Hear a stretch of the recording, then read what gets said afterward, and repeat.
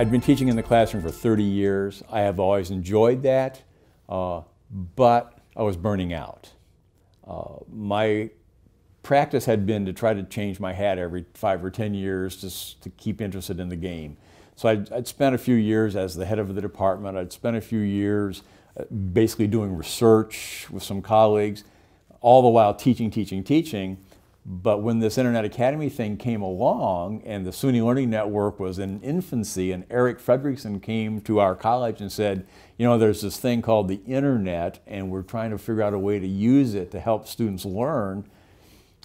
At that time, I happened to be doing two-way video with high schools, and I said, you know, that's like the next level of absentee teaching, and I can get out of the classroom a little bit if I try this. So I tried it, and it turned out that it was opening my eyes to this new possibility that students can really learn in an environment where I'm not in charge of it altogether, that they're in charge of it. So I became very interested in it. And honestly, I went to the president of the college and I said, you know, I think this is an opportunity for the college to attract new students. And he said, well, I'm going to give you a year and you do what you can do. And if you're successful, then we'll get into it in a bigger way. And so I did. I got some faculty members together who agreed to do it, and it was successful, and they got excited about it, and it just sort of mushroomed from there on. The rest is history. I started in 1997 with the Empire State Partnerships project. So we did faculty development online. We were one of 3 statewide projects that BBN GTE Regional Technology Labs was conducting to see how people would use the web for education. So we did an arts and integration statewide project with NISCA, NIFA, State Ed, Monroe, and BOCES with a big one of those federal grants that was at the 21st Century Grants. So it was new web, very primitive. I had an interesting situation happen. I was doing a presentation at Hudson Valley on a Wednesday on gamification and badging. And the faculty member that I was working with had questions. We were sharing a Google Doc. So it's 11 o'clock at night, I'm in bed, and I'm on my phone editing a Google slide presentation with a faculty member. I don't know why we're both up at that hour. And I suddenly had a flashback to 1997 on a landline, in bed, in Troy, talking to someone in Buffalo about, no, you can't open the web browser and Word with that little memory. So open it up, get that on your clipboard, you know, and like talking someone through the screen that I was imagining in my head, because there wasn't enough memory for them to actually compose something and keep that window open while they're copying and pasting it into the web discussion board. You know, that's a huge, in 10 years, I mean, that's huge. That right now I'm on my phone making a presentation. There were technical problems. We were in modems, wideband was rare. Not very many students had personal computers at that time. There weren't smartphones to use. iPads had not been invented yet. So the technical issues were availability and accessibility to the technology, the basic equipment needed to study online. Also, there was a lot of skepticism about its effectiveness. A lot of, you know, the stereotype, the English or the philosophy professor who says students can't learn this way. They need the wisdom of the scholar to guide them through this material. And it's not going to work on the internet. So there was that skepticism. But what combated the skepticism was the success of those who tried it. And at one point, there was a union issue. This is going to put teachers out of work, you know, and the head of our union said, we've got to fight against this. And I said, well, before you fight against it, why don't you try it? So I had the head of the union teach an online course, and it was very successful. And it showed that, no, this is going to open up employment opportunities, not restrict them. And that has become, at my college, we used to look for teachers for online courses, and now we have to turn away those who are requesting because we have all that we need. So it's become a real part of our culture to teach online. Faculty perceptions in online learning have really changed a lot over the last 15 years. We used to have, when we first started out, there was a lot of concern over, can I do the same sorts of things? Can I really make students learn? Can I really measure what they're doing? And I think now there's less of a focus on can we, and more of a focus on how do we. So I think it really is starting to become accepted by faculty a little bit more. And as more faculty do web-enhanced things, and as the learning management system and, for good or bad, publisher sites and tools become more widely accepted and more readily available to faculty, I think it is becoming less of a is it even possible sort of idea to more of a, it's okay, how do I actually make this work, nuts and bolts? It's what is my routine going to look like? Well, I've seen it change from sort of an emerging field that was really doing pretty much the same thing that was happening face-to-face to a field that's more interesting and more concerned with actually getting students active. We've seen more use of group projects and more interaction, peer-to-peer interaction. We've seen better designed courses, and we've seen the public acceptance of online learning grow as well. So it used to be that people doubted whether subject X could be taught online, and now it's pretty clear that you can teach anything face-to-face, anything online that you could teach face-to-face, and that the qualities with adult learners, at least it's been proven, is at least as good. So we've seen a growing acceptance, and therefore more and more faculty moving into it. In all the time that I've been teaching since 2000, a lot has changed. We didn't have any textbook companies that were interested in providing content, and now the textbook companies feel that they can provide a whole course for you. I'm not sure I agree with that, but I'm sure I don't agree with that, actually. Let me be quite honest about that. I don't believe they can, but that's a challenge for instructional designers working with faculty that we didn't have in the beginning. All content was yours. The number of tools out there on the web that you can drag into your class now, that you can send students out to, having increased, 100-fold. There's so much more out there for faculty to use. Acceptance of online learning as a thing you can actually do and that's valid has grown quite a bit. Administrators at colleges were not interested in it except as possibly, revenue generating. And a lot of faculty were very resistant to it. There are still pockets of that, but most people understand that it is valid as a way of learning, and that it can be a big part of a student's educational experience now. We started online in 1997, and one of our main challenges was to convince both faculty and administration that online was legitimate and that it could be as good as the classroom. In the decade that followed, it became clear that in some ways online was as good as or better than classroom learning activities. And so now most administrators that I have come into contact with have come around to that belief that properly designed courses work whether the environment is face-to-face or online or some combination of the two. So it's not so much that one approach or the other is better, it's that they're both good if they're done properly. People say that 70,000 years ago we had this change somehow where we started being able to communicate and remember amongst 50 people, maybe 150 people. And that's where the sapiens started to really come on. When you look at recorded history and you look at somebody like Julius Caesar or Cicero, 2,000 years ago in the Roman Republic, when they wanted to go and learn something, they went looking for a mentor. And in this case, is Apollonius on the island of Rhodes is one guy they go see. Because that relationship between somebody who was really great at something and them was what they were looking for, a way they could find one person to share with. And we're talking about a really small scale of learning, a couple of people who are recognized as masters And we look historically at the sort of learning people, they're all like that, right? Like Confucius, right? We've got these single people who are masters that we learn from. But we don't have a lot of records. Like nobody knows what Apollonius said to Cicero or Caesar. We don't know, right?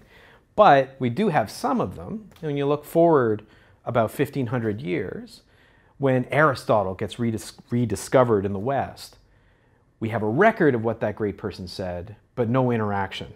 So then learning, instead of being something to a very, very small few with one expert, becomes the study of an expert from really far away. And there's a real change there in terms of what learning looks like.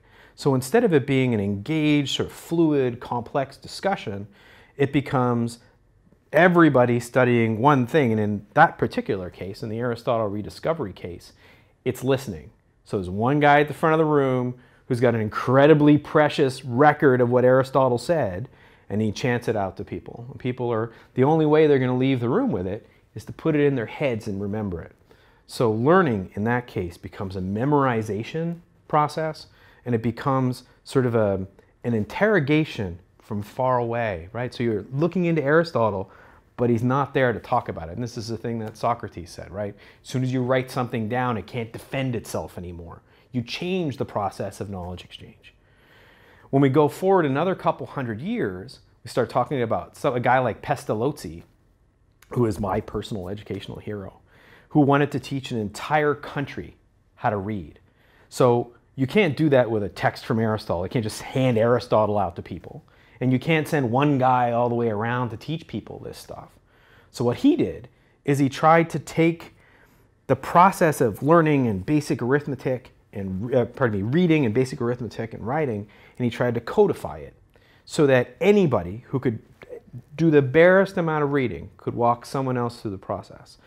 Atomize it to the tiniest little bits. And he's famous for saying, maybe not famous enough for saying, that a textbook is only good whenever its teacher is simply a machine that the book is using, right? So that teaching is just a process of flipping pages, something that some of us still recognize today, right? But at that time, the technology available to him, what was possible to him, and his specific goal, which was trying to get a whole country to read, the country of Switzerland, it was the best approach possible. But then learning is not interrogating a text, it's not talking to a mentor, it's following a step-by-step process set up by somebody or a group of somebodies from far away with somebody else in front of you who may not even understand what's there, walking you through that process. And you can see us stepping further and further away from the human that had this knowledge to begin with. One of the great things that's happened now is that all of a sudden that connection can come back. So for those of us, I mean, digital divide aside, there's some really important issues around people having access to the internet and having the basic literacies to be able to use it. But for there's still a vastly larger number of people who have access to some of this stuff and then also have access to real people again. So instead of having to plan for a textbook 6 months ahead of time and scrape it all together and cut down trees, whatever we need to do, at a given time, somebody can reach out and find something out. I mean, in 10 years, we've already forgotten that life wasn't always like this, that I could reach up and grab my phone and find out that, you know, when the Boxer Rebellion was, because I always forget. I know it's in China, but where and when, I always forget, but beep, beep, beep, beep, beep, and it comes up, and we've forgotten that that wasn't possible. But our education system is still designed for when it wasn't, right? Because so much of what we do is collect content and hand it to people. And when I look at, you know, and again, I come from both ends here. I got the open learning stuff and all the crazy stuff that I do online, and then I have the responsibilities I have at the university. And when I talk to people about the labor market, and they say, well, we need people who are ready to do jobs. And I say, okay, so you're saying that in order for that to happen, you would like me to turn the university into the college from 20 years ago and pump out people who have jobs. Yet, at the same time, equivalent research is saying that they want creativity, they want communication skills, and they want these things. And none of these things say they want accountants. Not that we don't want accountants. Accountants are lovely people. But what they want are those skills that Caesar went to Molin for, right? That ability to convince the Senate that you should totally let me go to Gaul for 5 years and do all kinds of crazy things there, even though you know it's a bad idea, right? And those skills, those soft skills, we can still do that. And we can do it in ways now sort of on the fly and sort of, I have a great professor at my university. I was talking to her yesterday. And we've been talking on and on for the last year and a half. And I wrote her a blog post about a year ago, essentially saying, you can give up your curriculum. All you need is a syllabus. If you have a syllabus, and then you let the students build that curriculum, she teaches it's a perfect course for it. She has case studies in marketing. So she sends out a challenge to the students. They go and gather from all over the web, and then they do that online, and then when they come back to class, she doesn't actually go through the content, she goes through the meta conversation. Why did you pick that? Did you see this piece when you gathered that piece of information? Oh wow, you put those two pieces together. That's really crafty. Because those are the actual literacies that those students need. They don't need to remember the name of that marketing approach or the whatever, anything that you would test on a multiple choice test. They need all of these surrounding skills, all that stuff that the labor market is saying they want, that can't be taught from a textbook, that can't be learned by rote, that's not about a step-by-step process. Because whereas to scale that basics learning that they were talking about having happen in Switzerland, that textbook approach is a really pragmatic one for doing that, for simple processes. If you want to scale complexity, every one of those students who walks in the door is coming in a different place. And we're not trying to put them in a box. We're trying to get them from that place to a better place for them. And those paths aren't going to be the same. And I think that if we can look at the availability of those connections, in a lot of cases those connections are still text. Some cases those connections are still people, are actually people. And the availability of, well, the similarity of that world to the world that they'll get when they get out into the real world, so-called, then what we're teaching them to do is we're teaching them that soft expertise, we're giving them that experience of going through the process of becoming embedded in a world of knowing, whether that's about philosophy or whether that's about marketing or whatever it is, in a way that's going to be far more similar to whatever it is they want to do to achieve. I don't care if they're artists or whatever it is, but it becomes far more similar, and it answers the labor market issue in terms of the soft skills, and then we need to push back on this other thing, which is really an anachronistic request to solve this problem with 20-year-old skills.